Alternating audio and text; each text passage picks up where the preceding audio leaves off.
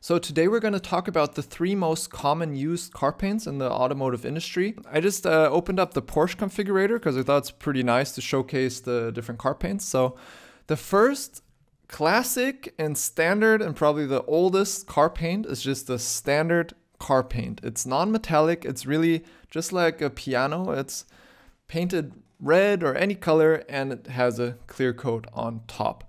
So if I turn this on red, you see, this is a standard car paint. And what a standard car paint means in CGI, I'll show you here.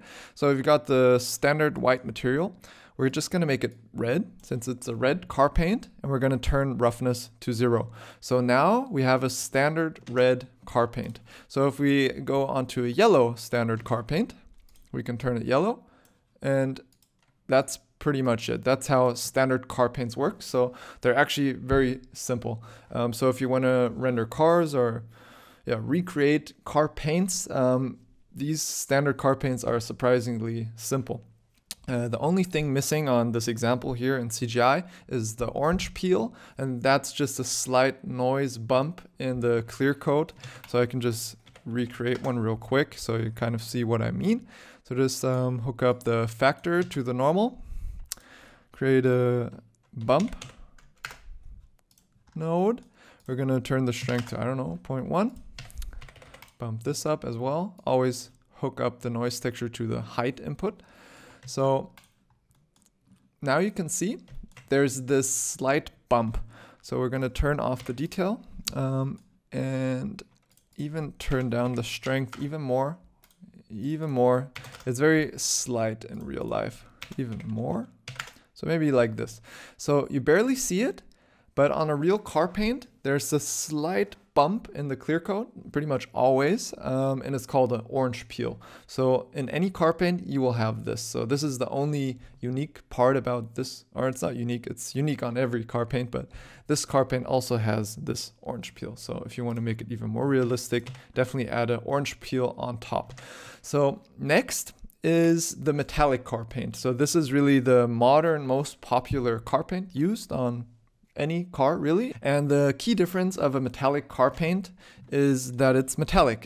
So there's tiny metallic flakes in the car paint that actually turns it metallic. So it's actually metal, but since it's flaked, it has a certain roughness. So as you see here, this is a chrome monkey now. We don't want a chrome monkey, so it has a roughness.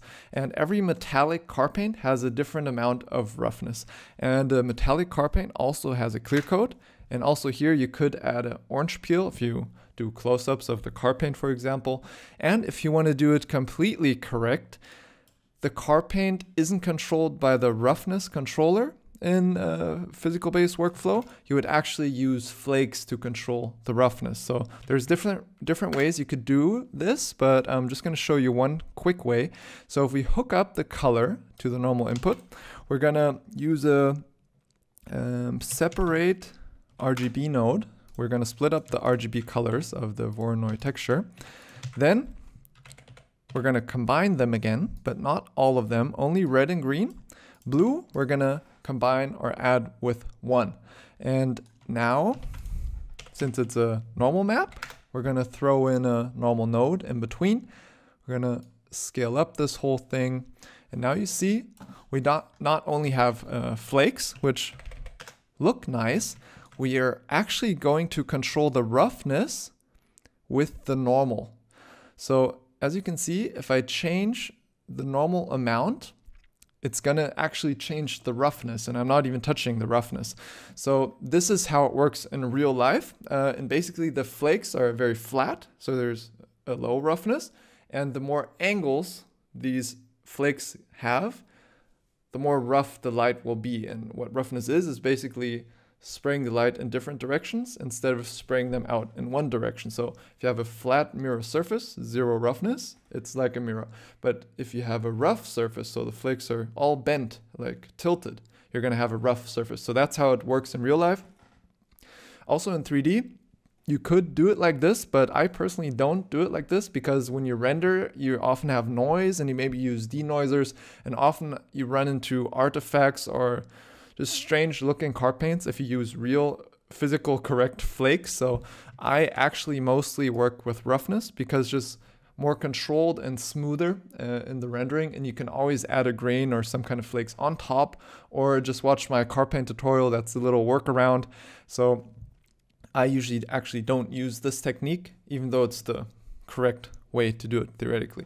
So now we're going to come to the third Carpaint. It's not used very often. It's sometimes used in a decent fashion, and what I'm talking about is a flip-flop Carpaint. So a flip-flop Carpaint is a variation of a metallic Carpaint, and the key difference is it changes in colors depending on the angle you look onto the flake. So if you look at the flake like frontal, like just straight on, it's going to be purple, for example. If you tilt it, it's going to be red. So that's a flip-flop Carpaint, and modern cars still have flip-flop Carpaints, but they're very decent. So basically they just mix between orange and red, or blue and turquoise.